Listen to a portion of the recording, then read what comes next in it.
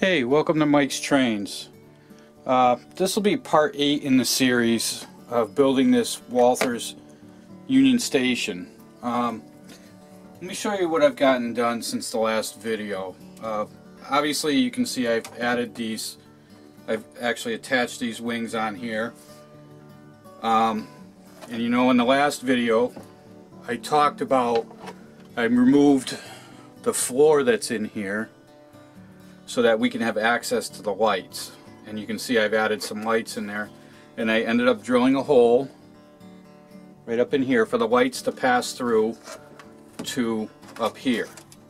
So now I can run this right into the upper level of lights and then run the whole thing right through this gap right in here into the main section.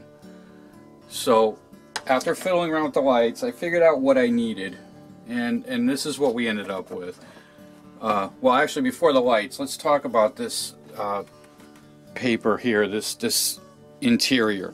So in changing out the interior and removing that lower floor that we had right here that was, you know, inside there, and getting rid of this, I had to put something that was going to go in front of the windows. So what I came up with was, and I think I showed in the last video, I printed out on vellum paper the interiors, which are right here.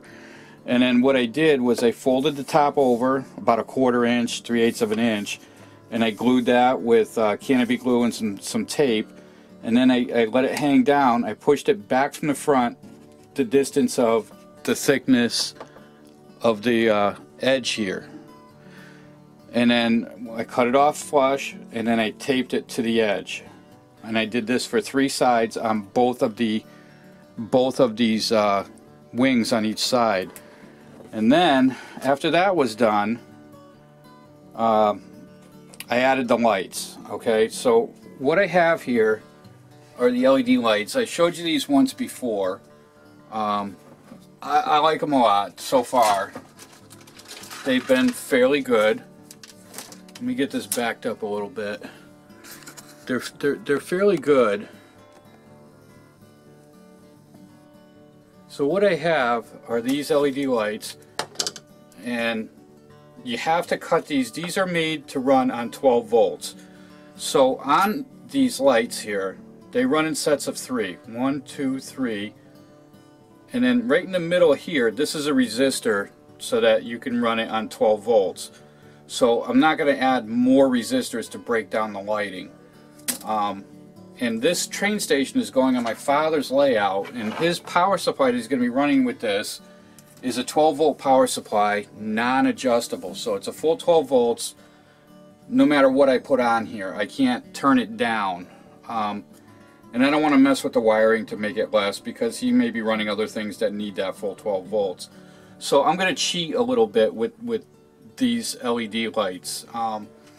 When I put these on and I light them, if it's too bright, what I'm going to end up doing is I'm just going to black over 1 or 2 of these LEDs, and that'll dim the lights down. So instead of being 6, it'll be 4 or 5 or whatever. It just turns out that 6 is my magic number. This is what's going to be, and I can show you what that looks like. Let me flip this back over, and we'll take a look and see. So I'll give you a let's get you in real close.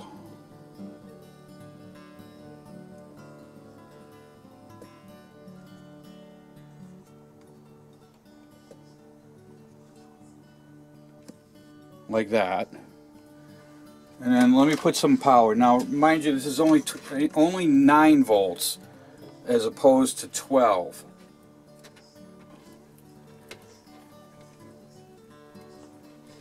There we go. So that's what we end up with, and it looks pretty good. I'm actually happy with that. And whoop, a little too much.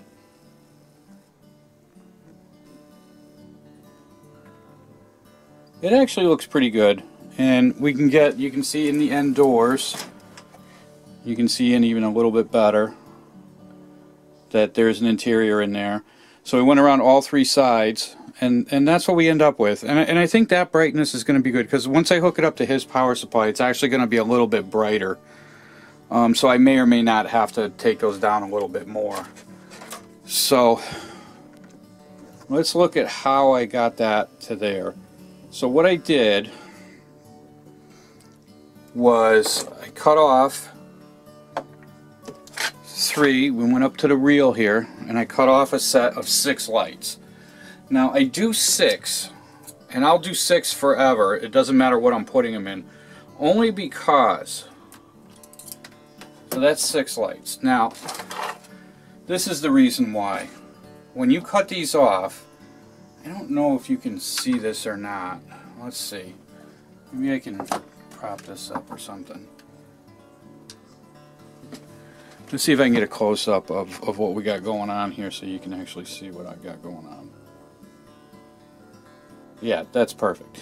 Okay, so in the 6 lights, you have every 3 lights, there's a set of contact strips right here. Okay, now you need to solder wires to those little contact points. Now when you cut off the lights in sections, it leaves half of that contact strip. And maybe it's just me, but I can't solder to that little tiny pad. So I cut off 6, and then I have a full pad right in the center, and I solder to that. But what I do is I take this little pin vise that I have in my hand here, and I drill a hole right in the center of that soldering pad. And then I'll take a piece of the wire, and I strip off, a small amount like this. Take off a small amount. And then I'll tin this. I'll tin it with the soldering iron. Here, why don't I just do it, and I can show you what I'm talking about. So I'm going to cut off a length of yellow wire.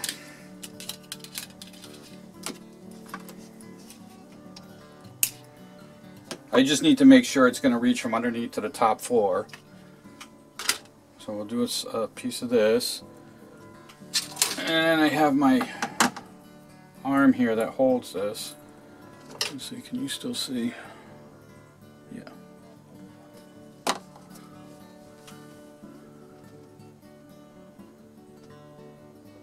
Like that. Okay. And we'll take some solder. And I'm just going to solder up that wire. I'm going to tin it with a little bit of solder. A little bit of solder on the end here. And just tin up the end of the wire.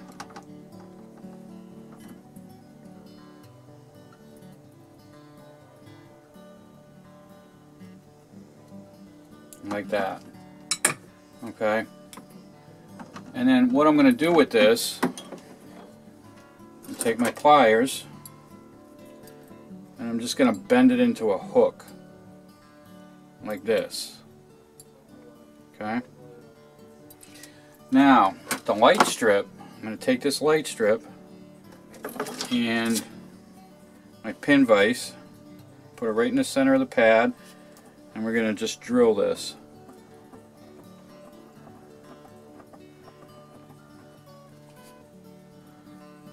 All the way through. So now I have a hole through the copper pad. I'm going to do another one on this side just to make sure I get them both.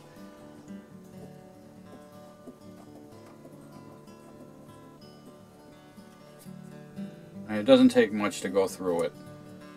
Okay? You take that in there.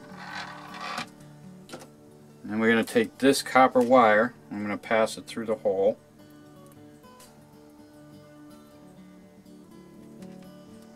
And just bend this right over, and I'm going to crimp it down.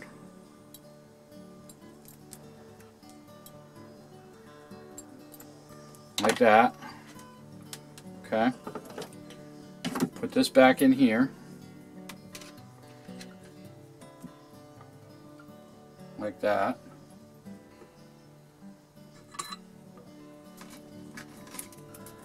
And we're going to load up the iron.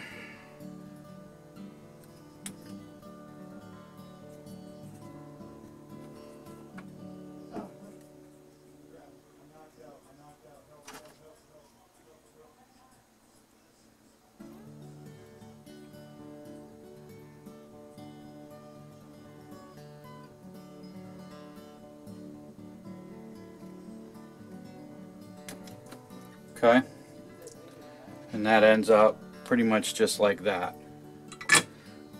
And then we'll do the same with the blue on the other side. Now I should have checked first to make sure I got the polarities right.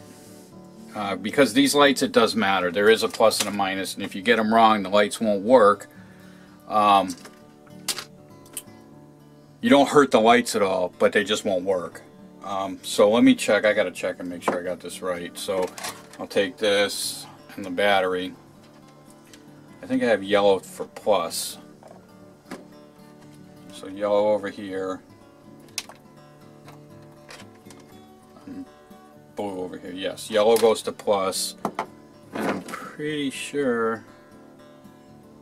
Alright, we've got that one backwards, but you know what? I'm going to leave it, and I'll just have to remember that that's what I did on this one.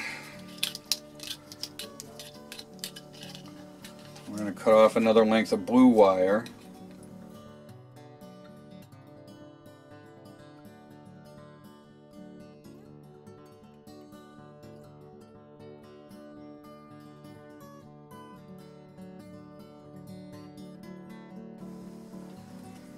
And that's it.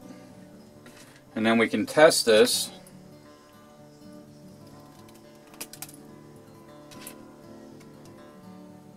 on the 9-volt battery. I always like to check it before I put it in because you never know. I'm not an expert here. So we'll take this, blue here, yellow here.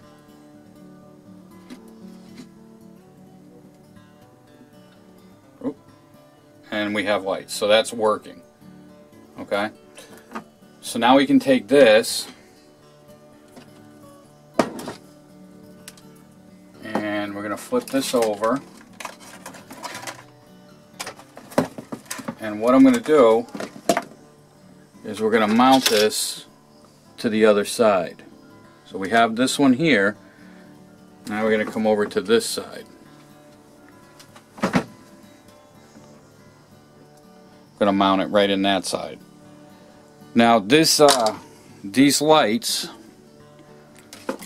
here are peel and stick, but the sticky isn't that sticky. It's really not going to hold. It'll hold temporarily, but we want to do a little more with this just to make sure it stays. So I'm going to peel off the paper.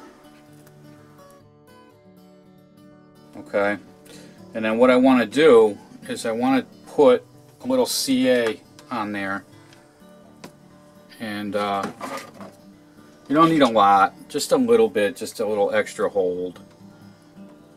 Put that in there, the old micro brush, and we're just going to spread a little bit on here.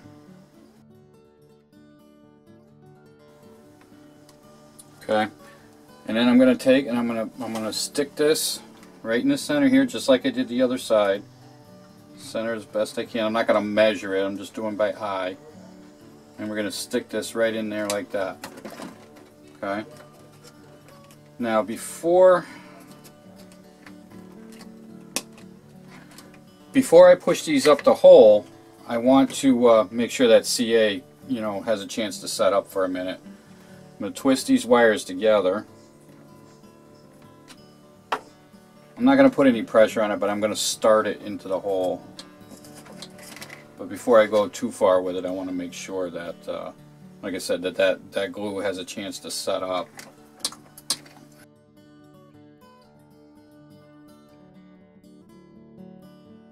Now the blue one, I'm just going to let it go around the light fixture. I don't want to have the light, I don't want the wire going with the over the light at all. Okay, and then what I'm going to do is I'm going to use a little hot glue, and I'm going to fill up this hole so that these lights can't be pulled, and then I'm going to put a little bit right here just to tack these wires in, and that's it. We're going to call it done at that point. Let me flip this up.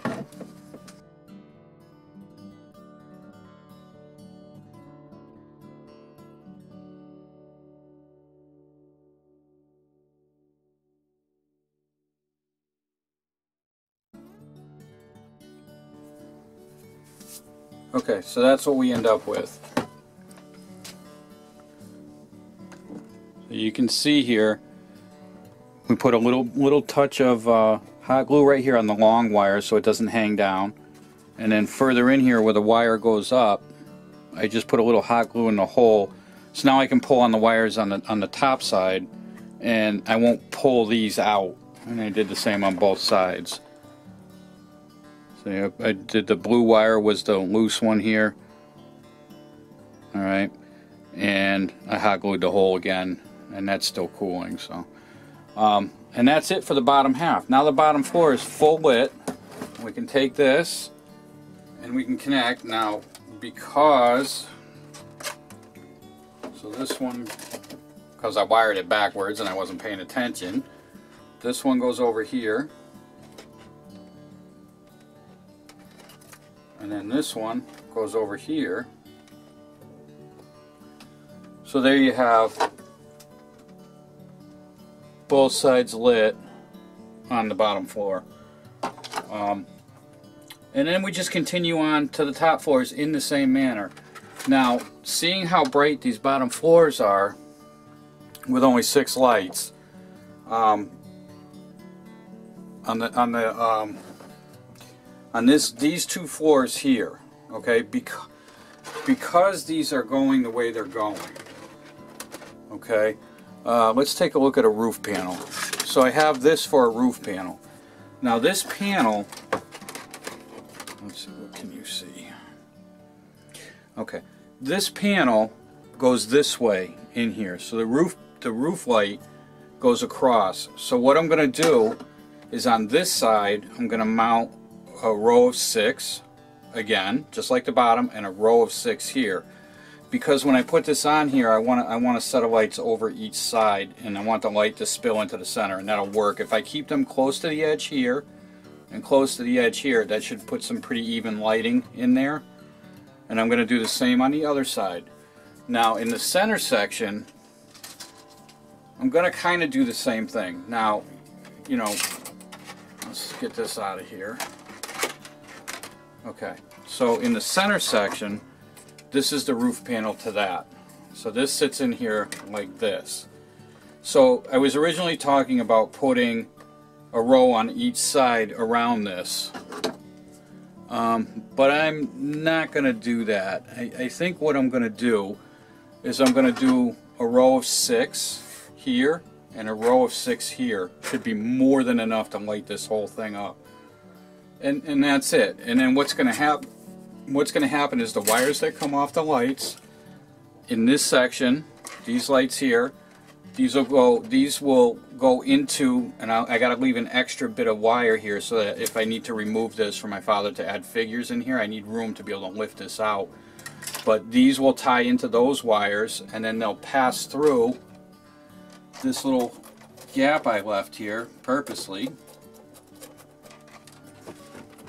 They'll go right through here